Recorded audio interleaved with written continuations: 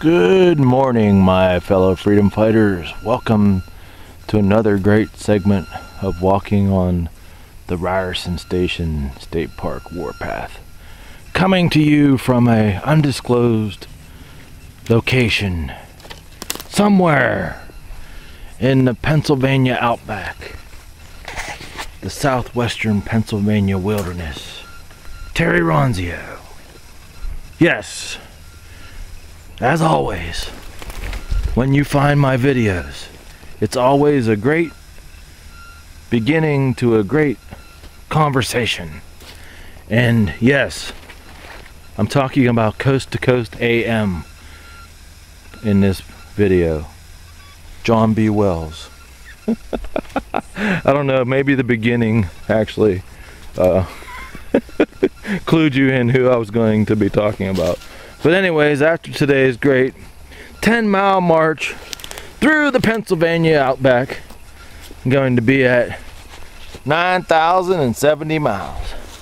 Yes, my friends, I love the pine forest, man. Isn't it awesome? Could just live in here. I can feel the vitamin C coming into my veins. Yeah. But I don't know, you know about pine bark?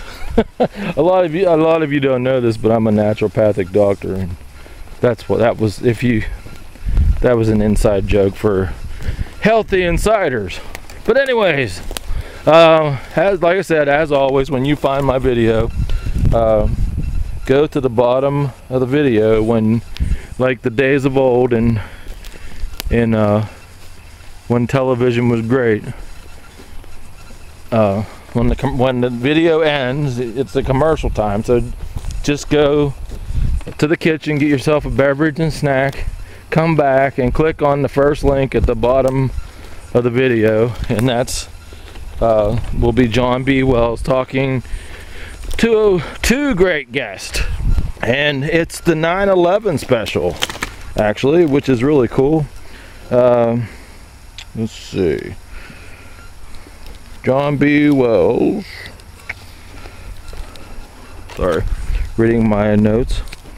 This was Ben Franklin. I do a Ben Franklin voice, and he always yells at me for my scribble. You write like a third grader, Terry. Come on, you have to do better with your handwriting. That's Benjamin Franklin. But anyways, he has two great guests, Captain Philip Marshall, the author of the great book called The Big Bamboozle, which is about 9/11 being an inside job. And the second guest is Robert Gleason, talking about how, isn't it very interesting that we haven't been attacked by terrorists since 9/11. Haven't had a real big terrorist attack. But like I said, like the days of old in great television, go to the kitchen, get yourself a beverage and snack, and come on back and watch John B. Wells and his great, as always, their great guest on Coast to Coast AM. And now I can unfold the flag.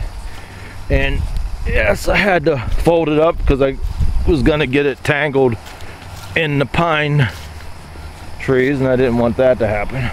Isn't Old Glory a beautiful sight? And look, there's the Free the July 4th Patriot, first POW of the Second Revolution. Yes, my friends, and that's a great video. I'll link that blog to this blog too. So pass my videos to your friends, pass my website to your friends.